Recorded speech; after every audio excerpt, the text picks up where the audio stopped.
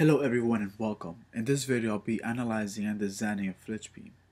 Also in this video I'll be talking about what is a Flitch Beam, when to use a Flitch Beam, and steps on designing a Flitch Beam. So first thing, what is a Flitch Beam? A Flitch Beam is a composite section comprised of a steel plate placed between wood members, or steel plates or channels attached to opposite sides of an existing wood beam. These are typically used where a solid wood member is not practical, such as depth limitations or heavy loads, or where an existing wood beam needs to be strengthened to resist higher loads. A flitch beam consists of different materials. In this case, we have steel and wood. So the section properties will have to be transformed in the design process so that the two bonded materials will experience the same strain and deformation. In a transform section, one material is transformed into equivalent quantity of the other material. So in this case, we'll be transforming the steel plate into a wood member. We're going to be doing that. And I'll be showing you guys that right now. So we have a problem here. We're going to go over the problem. We're going to end up having to use or design for a flitch beam. So what do we have here? We have a floor plan and we have an existing house. So we have, and the client wants to save material. So he wants to save the existing frame, the existing joist. The client also has a bearing wall here, and he wants to get rid of that bearing wall to create a more open feel. And so we're going to be removing the bearing wall. So that means that we have to support the joist, the existing joist. So we will have to have a beam here. So what do we have for loads? Well, we have dead load is 15 pounds square feet. Live load is 40 pounds square feet. The exterior from exterior wall to exterior wall, the dimension for that is 21 feet and 4 inches. The length of the beam will be 12 feet 9 inches, or 12.75 feet. So what we're going to do now, we're going to add the dead and live load together. So dead plus live will be 15 plus 40, which is 55 pounds square feet. And the trip width that the beam is going to experience is 10.75 feet, or 21.5 feet divided by 2. So half of the load is going to go to the beam, and a quarter of the load is going to go to the exterior wall. And then this side, another, also 1/4 of the load will go to the exterior wall. So we have our dead plus live, which is 55 pounds square feet. We have our trip width, which is 10.75. We're going to get a uniform load. So we're going to multiply 55 pounds square feet times 12.75.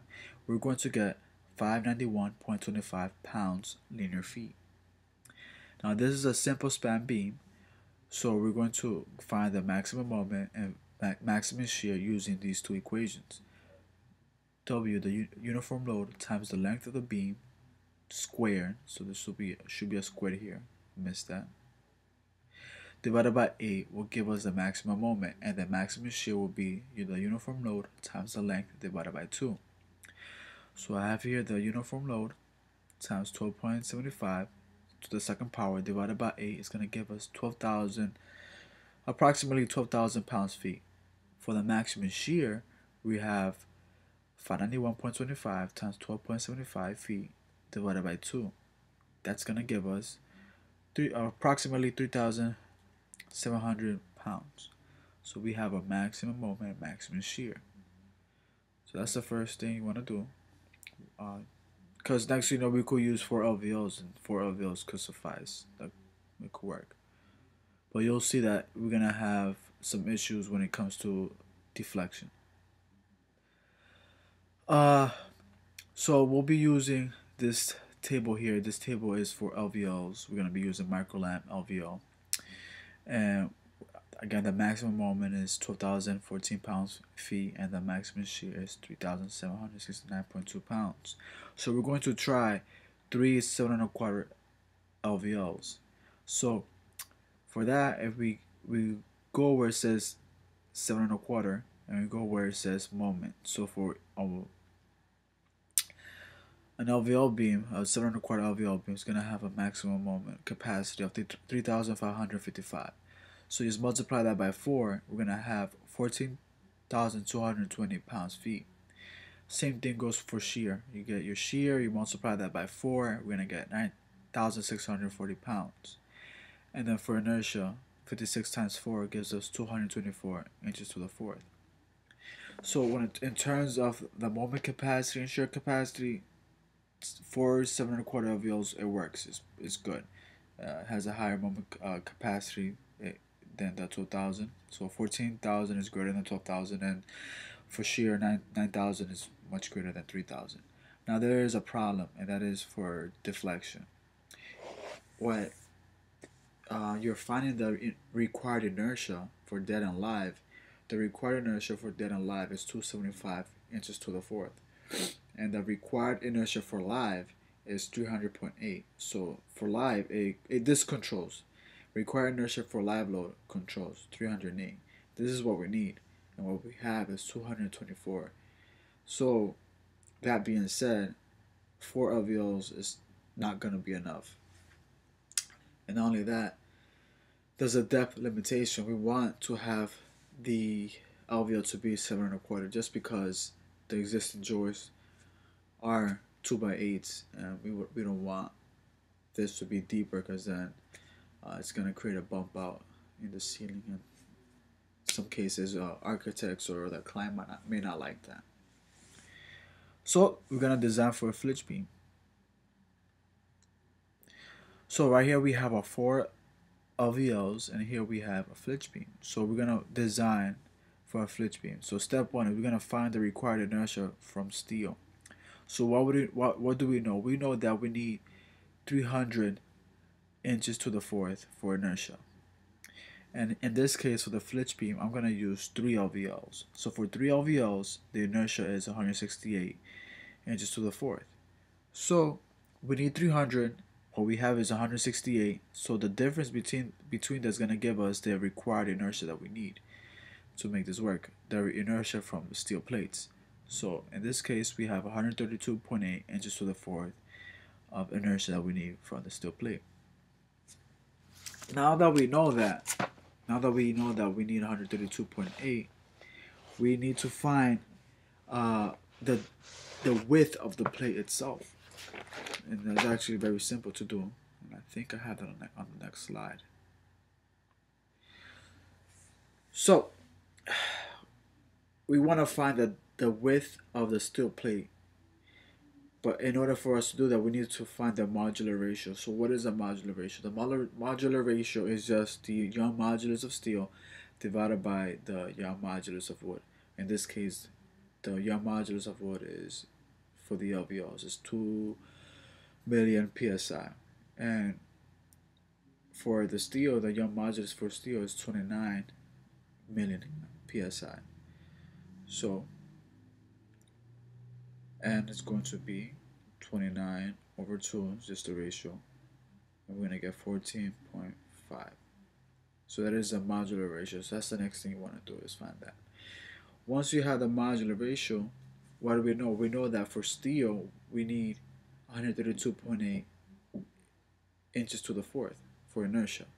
And we know that inertia, the equation for inertia is B times H to the third power divided by 12. Now we want to transform the steel, and I talked about this earlier at the beginning of the video. We want to transform the steel into wood. So in order for us to do that, we need to multiply the inertia times the modular ratio times n. So here we have 132.8 equals to the modular ratio times B, the width of the steel, times H, the height of steel, to the third power divided by 12. So we know the modular ratio, we know the height, we do not know the width of the steel, B.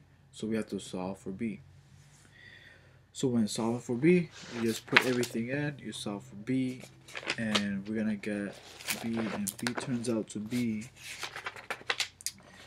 let's see if I have my notes open. B turns out to be 0.36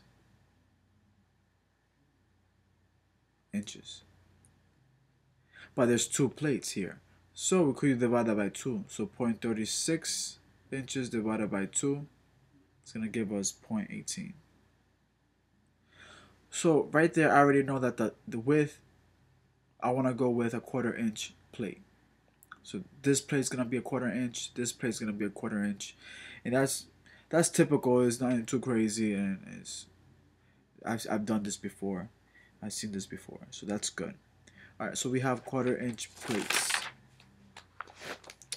Now that we have that, we want to find the area of steel, the transform area of steel, the transform section modulus of steel, and the transform section modulus of the transform inertia of the steel. So what do we know? We know that the steel is a 1/4 inch. Now there's two of them, so we're gonna multiply that by 2. So it's gonna be a 1/2 inch. So we have a 1/2 inch steel plate. Or plates. Excuse me, there's 1/4 inch plates, and you add them up, you get 1/2 inch plates. So sorry about that. We have that. The height of steel is 7¼ inches. So the area of steel, the transform area, is going to be and the modular ratio times B times H. So in this case, it's going to be 14.5 times B, which is a 1/2 inch, times H, which is 7¼ inches. When you multiply this together, you're going to get 52.56 inches squared. Now we're going to get the section modulus. So the section modulus again is going to be the modular ratio times B times H squared over 6. So just put in everything.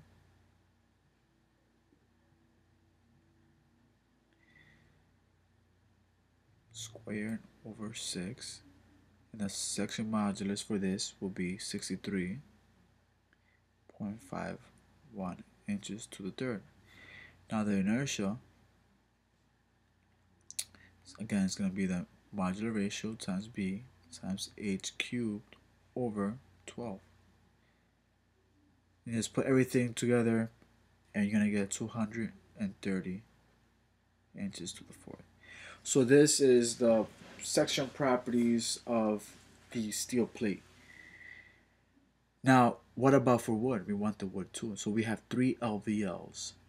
So the area of the 3 LVLs in this case is 1 LVL. The LVL that we're using is 1¾ inch, 3/4 inch by 7¼ LVL. Now there's 3 of them. So 3 of that is going to give me an area of 38 inches squared. The section modulus of the wood is going to be 46 inches cubed, and the inertia of the wood is going to be 166.7 inches to the fourth. Now, once we have the area, section modulus, and inertia of steel, and the area, section modulus, and then the inertia of wood, we're going to add all that together. Well, not all of it together. You're going to add the area with the area, the steel, the section modulus, the section modulus, and the inertia with the inertia. So the inertia of steel plus the inertia of wood is going to be 396 inches to the fourth. The section modulus of steel plus the section modulus of wood is going to be 63.51 plus 46, which is 109.51 inches to the third. And then the area of steel plus the area of wood will be 52.56 plus 38, and that's going to give me 90.56 inches squared. So now that we have that, we could find the moment capacity of the Flitch beam using the section modulus. We could find the shear capacity of the Flitch beam And we already know that the required inertia is 300, and we already have 396. So we know that this is good. But we want to find out if we're also good for moment and for shear. Alright, so let's do that right now then. So the moment capacity, the allowable moment, is going to be okay, so I did miss something. You need to know the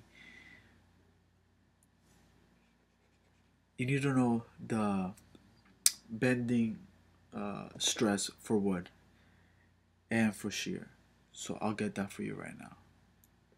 So if you using this manual, the Trust Joyce manual, they have a PDF and they have design properties for, let's say, the LSL, LVL, and the PSL. So we're gonna look for the LVL. So here for the bending stress, we have 2,600 psi. For the shear stress, we have 285. So we're gonna be using 2,600 for bending and 285 for shear. So let's do that now. Now that we have that, then we could find the moment and shear capacity. So the moment capacity is going to be 2,600 psi